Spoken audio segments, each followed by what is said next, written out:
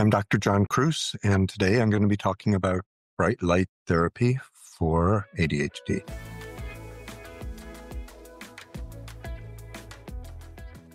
Two studies directly using bright lights on people with ADHD, and in both studies, there actually was a strong correlation between how effective the light was in shifting people with ADHD's rhythms and the extent to which they had improvements in ADHD rhythms. Given the huge amount of data on disturbance of the sleep correlated with ADHD, and given the small likelihood, and I'll get into some of the potential for side effects at the very end, small amount of risk, light therapy is probably something many people with ADHD should be considering because it's safe, easy, effective, and maybe powerfully helpful. In the early 80s, they were doing research on people with seasonal affective disorder or winter depression.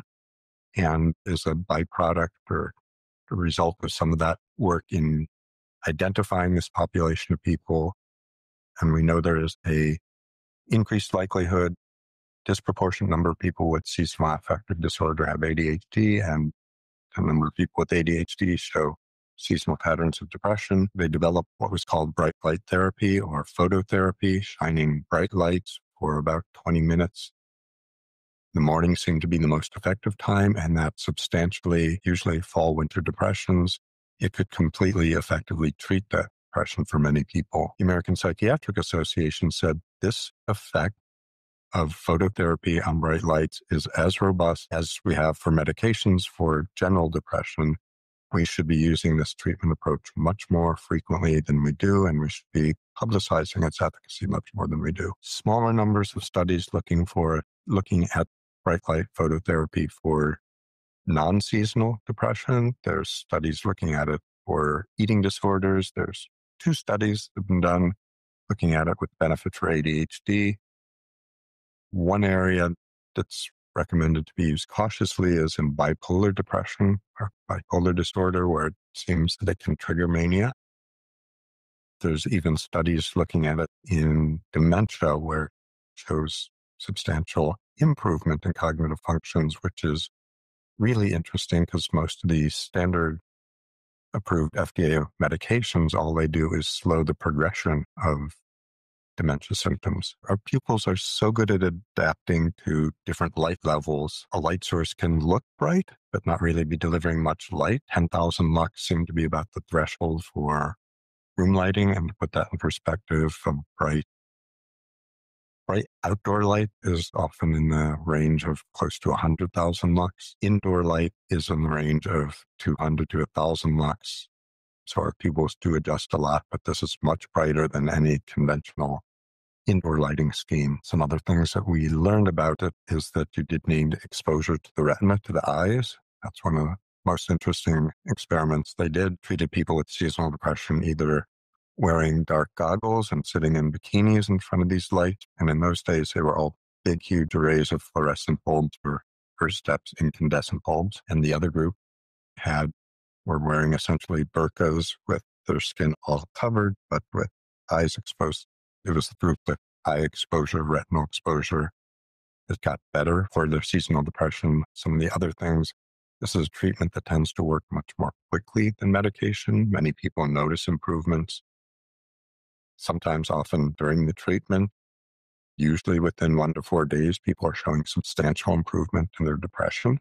Usually most of the light information from our light goes from our retinas to areas in the midbrain and then back to the visual cortex at the back of the brain, but a very small tract of fibers, less than 1% of all your retinal cells and retinal fibers, cross an optic chiasm into the suprachiasmatic nucleus, and the circadian clock, the innate master clock for 24-hour cycles in most mammals, including in all animals, including humans, is in the suprachiasmatic nucleus. In the earliest days, many of the light setups used bright incandescent bulbs, which got quite hot. Studies looking at fluorescent versus incandescent showed it was not the heat that was important.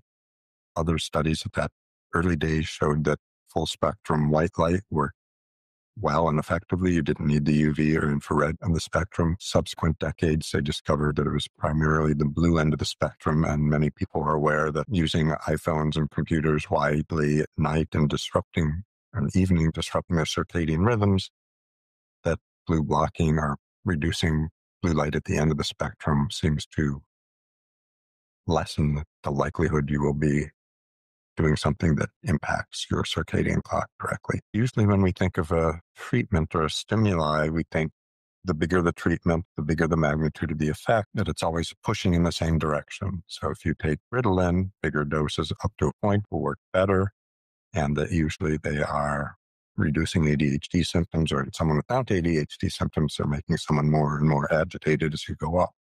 However, a pulse of light at different times of the daylight cycle can have opposite effects. So a pulse of light in the evening can make your clock go later, think it's still daylight, whereas that same intensity of a pulse of light in the early morning will wake your clock up. Pulse of light at the end of the day will delay your clock. It will make you end your day later. A pulse of light at the beginning of the day will reset.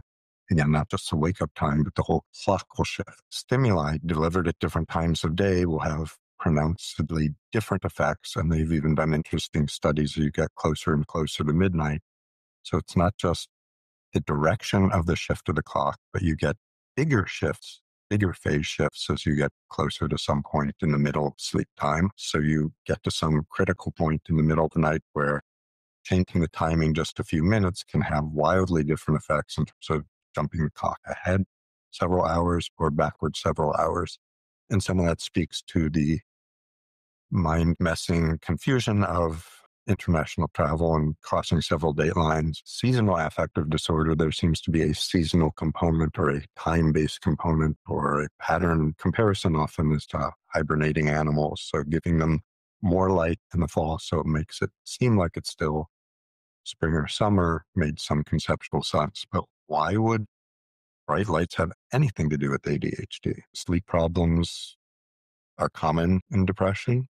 It's one of the cardinal symptoms you can have on your alphabet list of different symptoms to qualify for depression. But with depression, it's only maybe 2/3 of people who are sleeping too much or sleeping too little. Studies of ADHD, upwards of 85% of people have not just mild, but substantial sleep problems, either insomnia, problems falling asleep, problems waking up early, getting too little sleep. People with ADHD tend to fall asleep later than their peers and wake up later in the morning. So they are shifted relative to the normal daylight cycles. And we know that there are genetic components that affect the clock and make you more prone to be a morning person or an evening person. Again, strong prevalence for evening people in ADHD, and that some of these clock genes seem to be involved both in the propensity for ADHD and for eveningness in those people with ADHD, so sleep problems. We also know studies from sleep apnea. So people, adults or kids with significant sleep apnea, often have a full range of ADHD symptoms. Often it looks like they have full-blown ADHD. And if you treat the sleep apnea, either with surgery, and many of these kids, it was tonsils, adenoids, other physical structures in their throat, which were abnormally large, blocking the flow of air.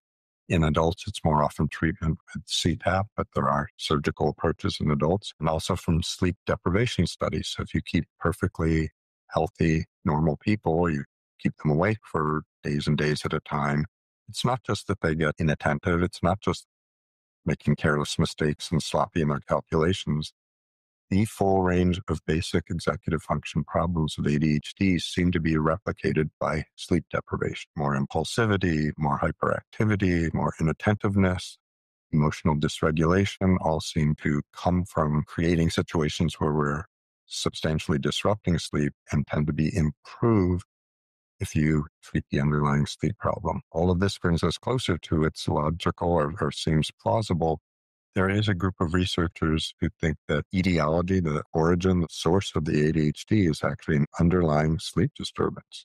So you cause a sleep disturbance, we might again see it most represented by phase delayed sleep patterns. If you treat those sleep patterns, then theoretically we should be able to reverse ADHD. So again, that We don't have definitive evidence for it, but there's a lot of circumstantial evidence that that may be true, and it may represent a large chunk of people with ADHD. So there are studies showing that if people are more alert, more active, more anchored to a waking time and regular patterns during the day, there's some studies on stimulants that sleep is actually improved. And again, the claim by some people is that it's actually a sleep improvement as much as the direct stimulating effect that's what's important.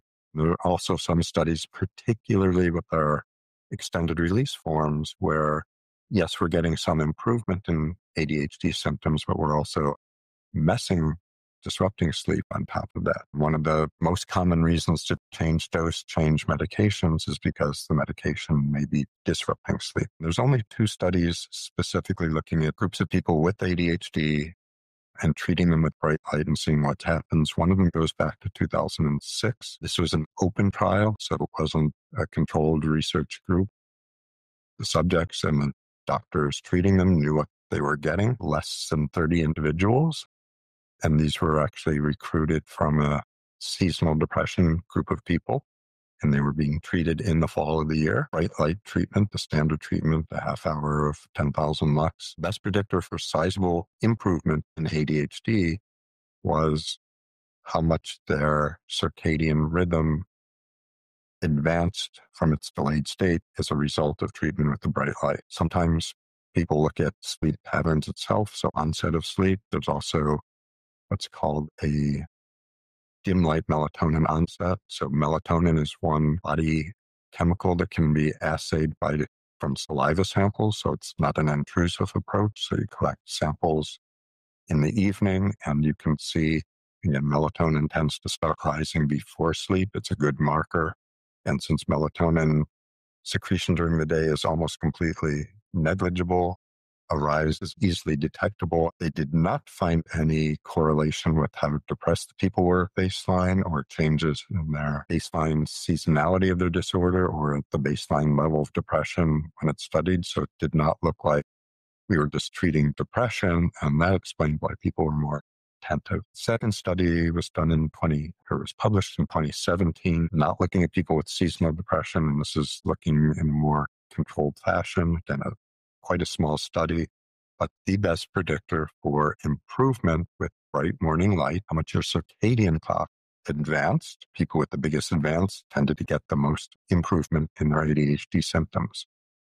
So again, tiny numbers of people, if those were the only data we had behind this would not be something worth recommending to people, but given the huge body of information looking at the late circadian cycles in people with ADHD and the wealth of information that correcting sleep problems and also just shifting clocks. So there's studies in people with dementia that bright light, again, can help them as well. So a few guidelines about if you want to do this yourself. One is I would recommend there's a handful of well-respected companies, many involved in the early days in the basic or some on an ongoing basis in the research on circadian rhythms and seasonal affective disorder and shifting clocks.